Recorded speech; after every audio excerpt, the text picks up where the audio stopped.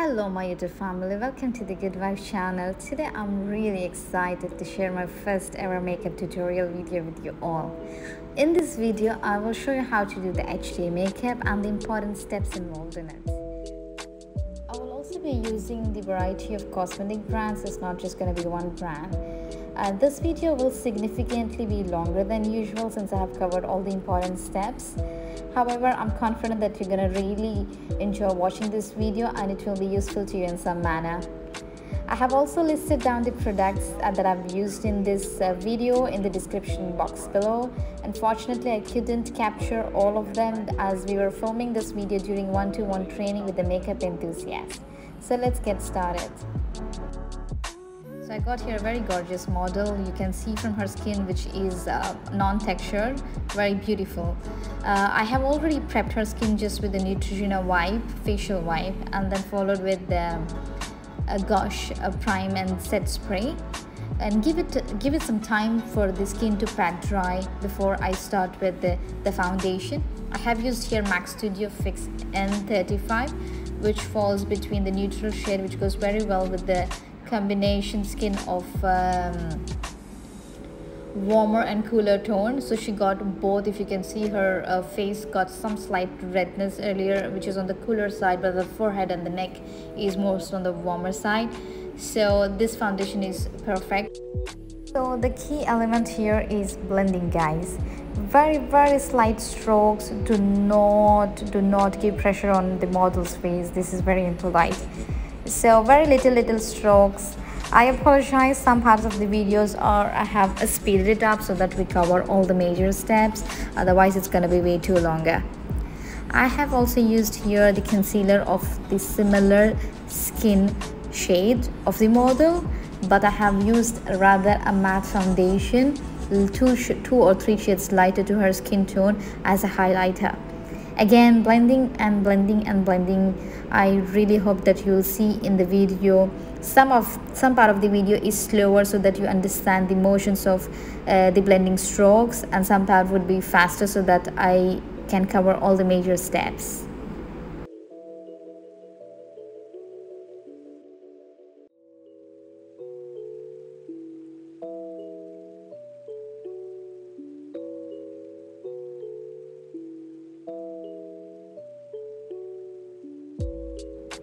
There was lots of talks going on while we were filming this video, as it was during a one-on-one demonstration with the makeup enthusiast. I really enjoyed making this video, and I'm really excited sharing this with you guys.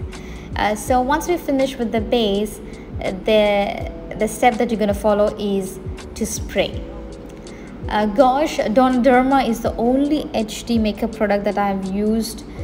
Rest all of the makeup products are non-HD. That's what it makes us HD. Is the high definition, is how you're gonna do the steps and the layers that you are gradually building on the skin. That is what makes it high definition. With the camera and the lighting that you're gonna have on the model's face, gonna make it look HD and high definition.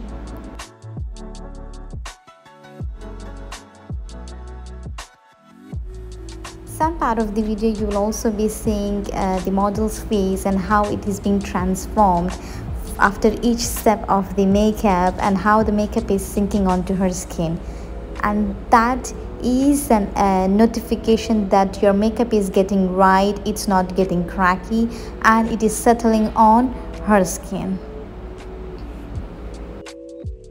I aim to create a very trendy look here with the lighter and bushy eyebrows you see, which is more in trend these days. Surely I'm going to do a detailed video on what are the products that you will be using and what are the techniques.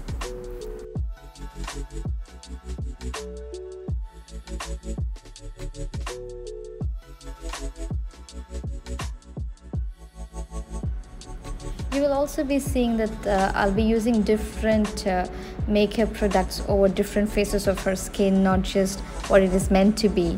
That's how I have brought versatility in my makeup over the years.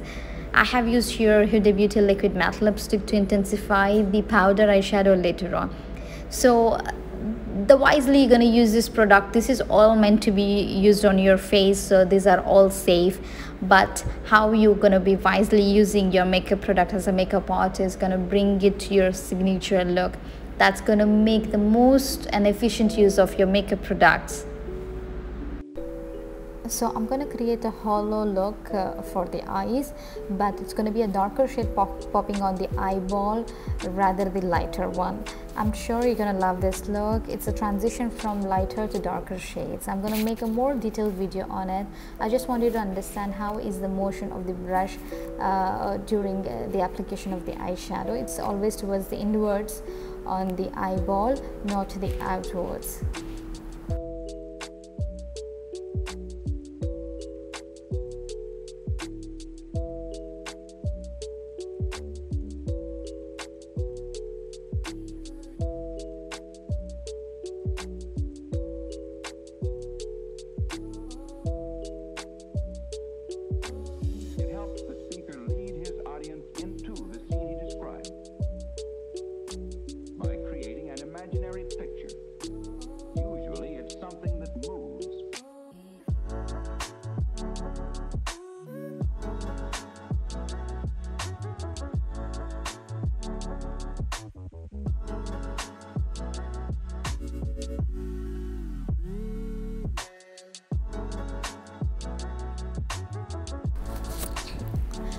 So I have almost done with the eye makeup. I'm gonna use the lash glue to apply the glitter. I have used the chunky glitter, not a glitter eyeliner, as you can see.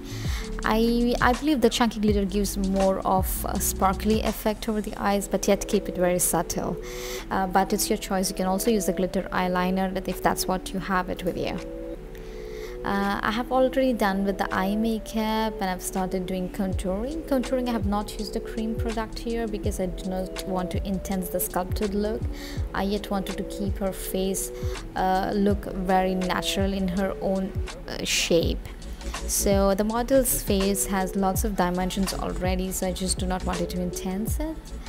But however, the other steps I have used a cream based product and then followed with the powder, so that's how it's gonna create layers of makeup very gradually to make it look high definition. So like again, I have used here a semi-matte lipstick that I had as a cream blush and then followed with the powder blush. This technique will definitely intense the layers of makeup that you're building over the skin, and that's how it makes like high definition and increase the longevity of the makeup.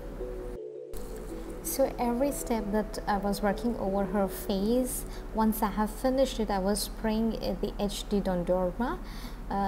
This is where you're gonna allow the makeup to settle with the spray. It's gonna set on the skin so well that once it's blended well over with the skin oils, it's gonna turn out to be an absolutely gorgeous and natural finishing look.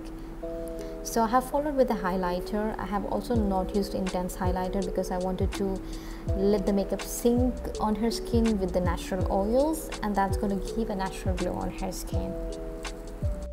As you can see, after every step I have used a set spray and allowed the skin to lock each layer of the makeup so it blends well with the natural oils of the skin.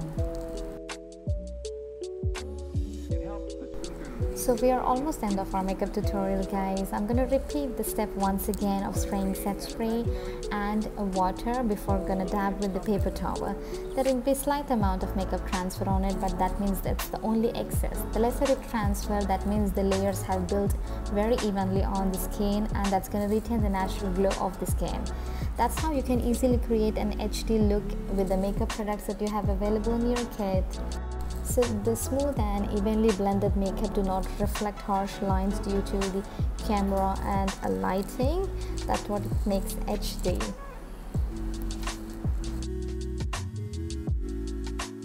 I really hope you enjoy watching this video, and please do like, share and subscribe for more. Please do drop your comments and questions in the comment section below. I'll be happy to answer you back. Until then, bye, take care.